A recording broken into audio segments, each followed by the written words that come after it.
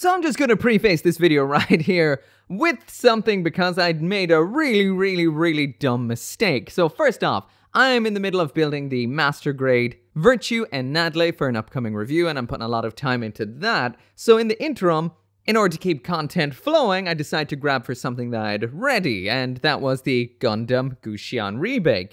But what I did not realize is, at some point in the past, I had taken the Rebake full city and was using it to do a project that is currently on hiatus. And at some point, I stuck the Gusion Rebake full city's head onto the Gusion Rebake in order to test fit some stuff and all of that, and I forgot to take it off. So I started the whole beginning of this review, not even realizing that I had the Gusion Rebake full city's head on the Gusion Rebake.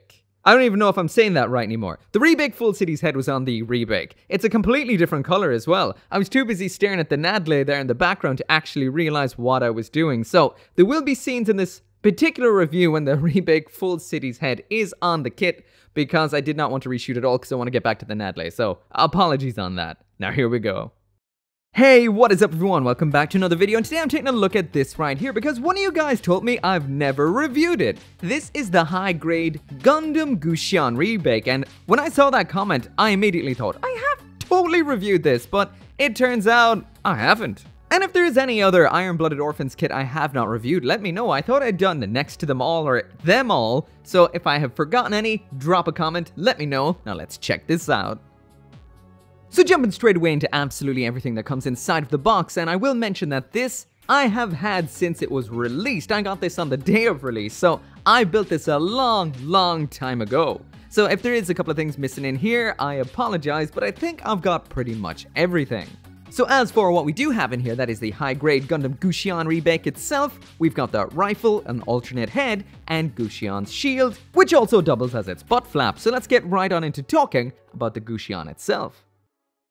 Ho ho ho, you know if Santa Claus shaved his balls, he'd use Manscaped. The world's first all-in-one men's grooming kit that has you covered from head to toe. Including the Lawnmower 4.0 waterproof cordless trimmer with built-in advanced skin-safe technology. It prevents sink nicks and cuts, and has a cool built-in LED light so you can know what you're doing, even in the dark. Stuff that stocking with the Crop Preserver Ball Deodorant and the Crop Reviver Ball Toner Spray. For a pair of fresh balls that will last you all Christmas. New to the collection is the Weed Whacker Nose and Ear Hair Trimmer, which has 360-degree rotary blades and the same skin-safe technology as the trimmer. Honestly, I've got this thing shoved up my nose way more often than necessary, but this thing is awesome. So if you've got someone in your life who needs some manscaping this holiday season, then you can get them the Performance Package by Manscaped. And for a limited time, you'll get 2 free gifts, the Shed Travel Bag and the Manscaped Anti-Chafing Boxer Briefs. So you can go to manscaped.com and use my promo code MECHA to get 20% off and free international shipping, plus those 2 free gifts. Link down there in the description. So when it comes to out-of-box high-grade Iron-Blooded Orphans builds, the Gusion Rebake might just be one of the most unfortunate failures out there, and I think that might be why I did avoid doing the review way back when. This thing is an absolute sticker massacre, and when it does come to the nature of Iron-Blooded Orphans high grades, which means they are quite loose out of box. Maybe not straight away, but eventually they get quite loose. I have mentioned this in previous videos. I do highly recommend top coating every individual aspect of the inner frame before even assembling it. That will get rid of pretty much every issue you'll have with floppiness. That has worked for me on multiple kits so far and makes me very happy when it comes to these kits, but when I reach back in time to kits I built out of box, the way they came back in 2016 or whatever, well, at this point I could tie strings to their wrists and to their ankles and dance them around like floppy little puppets. You need to make sure you tighten these up, otherwise you're in for a bad time. But yeah, the Gusion Rebake right here does have a lot going on around back, especially with those arms and heavy equipment, which gives it a lot of issues when it comes to stability. But the biggest issue, of course, is those stickers. So like I mentioned, I did build this kit quite some time ago, so I may not have used all the stickers and may not remember them all, but there's some on the knees. We've got a triangular shaped one on the crotch, so you will be needing some white paint if you are going to paint this. We've got some absolutely gargantuan ones on the shoulder, and there is no absolutely zero forgiveness can be given for that absolute mess of stickers on the Gusion's head. I have never, ever seen something quite this bad. Of course, they made the Gusion 2 goddamn awesome for Bandai to actually pull off in high grade, but that is just woo. This is definitely a kit you're going to want to paint. We've also got some stickers up there in the backpack as well. There's 2 heads in here, and this one is not as bad because at least the V-fin antenna segments are in orange. But like I mentioned, that is out of box. If you do plan to paint this, then everything you need is here. It does look very, very nice. No matter what way you look at it, the actual silhouette, the detailing, everything looks phenomenal, just like these kits did. Just the technology at the time couldn't do that head, I guess, and Bandai cut a couple of corners. So once again, if you're not painting this kit, it's not going to turn out looking too great. But if you are, of course, you can always salvage it. So once again, jumping back into the overview of absolutely everything that comes in the box, and this is what we get with the high-grade Gundam Gusion Rebake. So the first of the weapons we have in here is this, the 120mm long-range rifle. So this is a modified variant of what we would have seen with the Greys, rocking a scope up top so it has a longer range but does fire slower than the Greys' rifle. Popping it into the hand is quite simple. You do have to remove the lower segment like this in order to get it in, but once you do, it's as simple as popping it in like that, on like so. So somewhat plain in typical Iron-Blooded Orphan style. That is all in that dark gray, but it is nicely detailed and looks pretty cool. So next up in here, we've got the Gusion shield. You might actually recognize this as the original Gundam Gusion's back. The detail on this is absolutely phenomenal, so if you actually panelline this, it will look incredible, but out of the box, it is just cast in the one color on the surface and another color around bottom, which is actually quite good. We've got that little bit of a segment right there for attaching it in order to attach this onto the arm. So using that little segment around back right there, you can actually just attach it into the elbow just like so, where it can function like a shield. Now I will mention round back, we've got a whole host of individual 3mm holes. So that means you can attach a whole bunch of things onto the back of this or attach the shield on in a whole bunch of different ways. Basically, just by detaching this little stick segment and attaching it on in different ways, whatever way that you like. So if you want some kind of extendo shield, just like so. But once again, I will mention that these frames are a little weak out of box, so it might have some trouble with it. When this is not in use as a shield, you can just pop it into that hole in the butt flap, and now you've got yourself some super extended butt armor.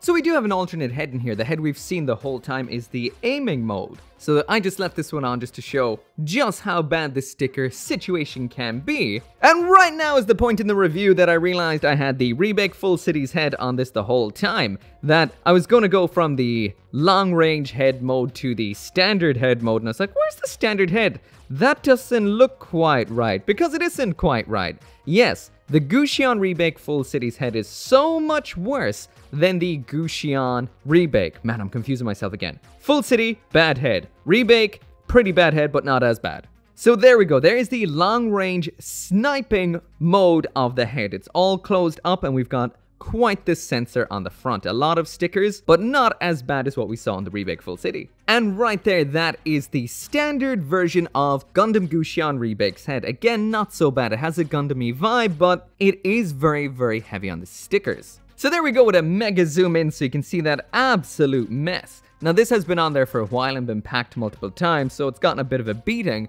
but still out of box, even with the deftest hands, this can never look good. We've got stickers all over the place. The chin, the orange part in the muzzle, the eyes, the head camera, around the head camera, on the sides of the head. This is a lost cause. Unless you're painting this kit, you're going to have some issues. But like I've said multiple times throughout this review, if you are painting the head, that is no problem whatsoever. Just, there's going to be a lot of tiny masking here. So now moving on to the articulation, and as usual, we're going to be going from the head down. The neck is the usual giggity polycap, but I find it quite limited in this kit. There's the head all the way up, all the way down a little bit better, and there's the side to side. Again, a little bit, on the limited side. The shoulder polycaps are oriented so they move up and down, so that right there is what we get, so not too bad. Inside of that, then we've got the shoulder roll, and there's the arm raised all the way up. It is worth noting that the arm cannot move independently to the shoulder because the ball joint is the shoulder. The shoulder joint in here can spin around just like so, full 360 spin at the upper arm. As is usually the case with a Gundam frame, we've only got a single point bend at the elbow, so that is just over 90 degrees. We've got a ball joint for the wrist. These are a little bit on the loose side. They fall off quite easy. Again, usual Gundam frame right here, so we've got a little bit of a crunch. Glue that while you're building it because there are two parts that separate inside, which result in this looseness. Below that then is a ball joint, which will give you this, as well as your full rotation all the way around. As for the skirting armor, it can move up only a little bit. It does get a little bit blocked. You can separate that by snipping those two. Standard side skirt, so it can move up and down, as well as twist to the front and to the back. A lot of stickers on there I didn't mention earlier on. We got a paralyzed butt flap. We've got a simple forward and back mechanism for the hips. High-grade iron-blooded orphans kits have never had much in the lines of kicks, so yeah, that is blocked to the front, very blocked to the back, and as for those splits, well, we can get the full splits. The upper leg can twist like so, but we've got a big lip of armor at the front, which blocks the full spin. A double jointed bend at the knee that gets us that right there. And when we get that leg on the ground, first off, we do have this little bit of tilting armor right here. It only tilts ever so slightly, but what we get here is that all the way to the front, extremely limited. That all the way to the back, again, extremely limited. And as for the side to side, we've got all the way like that, and the same to the other side. But of course, the crown jewel of the Gusion Rebake are these two segments up here. Most of the time, they're just thrusters. They can move in and out, up and down like so, and these thrusters can move out like this. But the coolest aspect has to be the fact that we've got a pair of fold-out arms that just fold out like this, swing out, extend, pull out like that. I'm missing the back of one of them. And these are pretty much a little pair of Gray's arms. They've got rotation like this, one point of a bend right there. The wrist gives us the usual ball joint going on. And honestly, seriously, how cool is a pair of extra sub-arms up on the back like that? That is so cool. It'd definitely be a whole lot cooler if he wasn't missing this hand. There we go. As I was saying, that is so cool. So when it comes to the articulation, the high-grade Gusion Rebake is not the craziest kit around. It is very limited in a lot of aspects. But those arms really are its saving grace, the ones up back, because you can turn these around, move them around a lot to give it a little bit more dynamicness when it's in a pose, just like wings would, but a little bit more because of the articulation we have there. But when it comes to the legs and the lower body, this is extremely, extremely limited. So anyway, that right there is it for the review, and it does hurt me to say this because I love the Gusion Rebake to bits, but this is definitely a bronze tier kit through and through. If we go through the list, aesthetically this thing relies very, very heavily on stickers, and out of box it won't look very, very good. I highly recommend painting this kit if you are to get it. Secondly, when it comes to the accessories, these are actually quite good. Definitely the best aspect of the kit, especially if you consider that backpack a set of accessories, because this does have the standard Iron-Blooded Orphans backpack adapter, so you can make your own unique four-armed kit with it. Of course, it would have been nice to see the long rifle and the halberd, but those are sold separately. And when it comes to the last aspect, which is the articulation we just looked at, it does drop the ball a little bit in the lower body, but makes up for it with those extra arms. So, again, if you're planning to paint this kit, then it is a winner, and I do recommend it. Extremely unique, but if you're going to build this out of box, it's not going to be the most impressive kit out there, sadly, considering the Gusion Rebake is just so cool. Anyway, if you do want one of your own, I'll throw a link down there in the description. Thanks, as always, to Manscaped for sponsoring this video and supporting the channel. And of course, thanks to you, and I'll see you next time. Thank you so much to each and every one of you guys for watching these videos. Without you, this channel would not be possible. And my special thanks to those helping out over on the channel memberships and over on Patreon. So that includes Craig Jerry, Caleb Engelhardt, Sean T. Van Fawn, Global Frequency Studios, Lauren Seahack, Joseph Kuklunk, Mr. Winter, Forsetti, Joe, and Orgy 59061.